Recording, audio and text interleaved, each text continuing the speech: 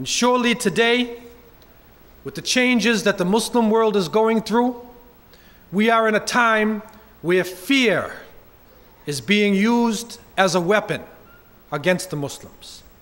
In the Muslim world, it is a hot war. Millions of people are now suffering.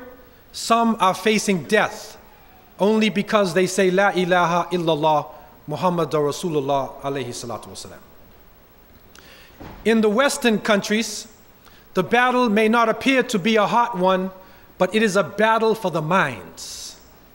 And we need to be aware of this, that no matter where we are, that there are forces that would try to take us off the path.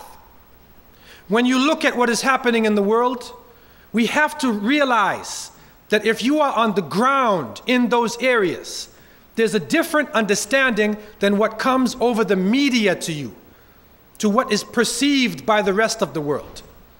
Today we see the nations talking about Kosovo. They are talking about Albania.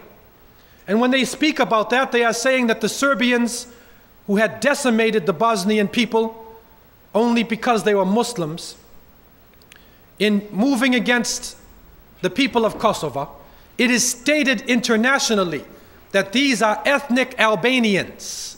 This is the word being used. But they're not ethnic Albanians, they're Muslims.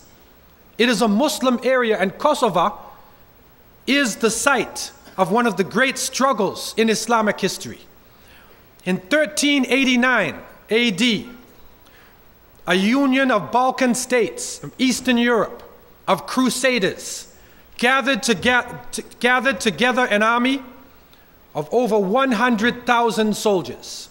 And they came into Eastern Europe to destroy the Ottoman Empire, to put out the light of Islam completely. And the Muslims, under the leadership of Bayezid I, came with only 60,000 believers. They met them at Kosovo, and they defeated them with the help of Allah.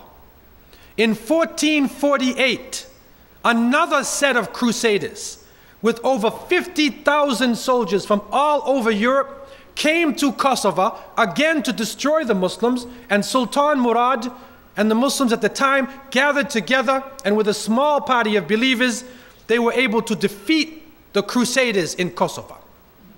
So when the Serbians are attacking Kosovo, they are not attacking ethnic Albanians. They are attacking into the heartlands of Islam. They are trying to destroy the memory of the Muslims.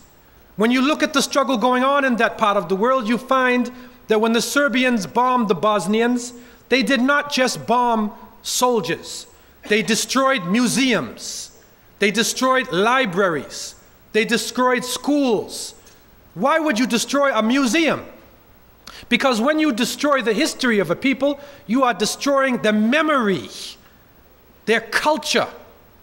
And so what is happening now is a struggle not just militarily, but it is a psychological, cultural struggle for the minds and the future of the Muslim world.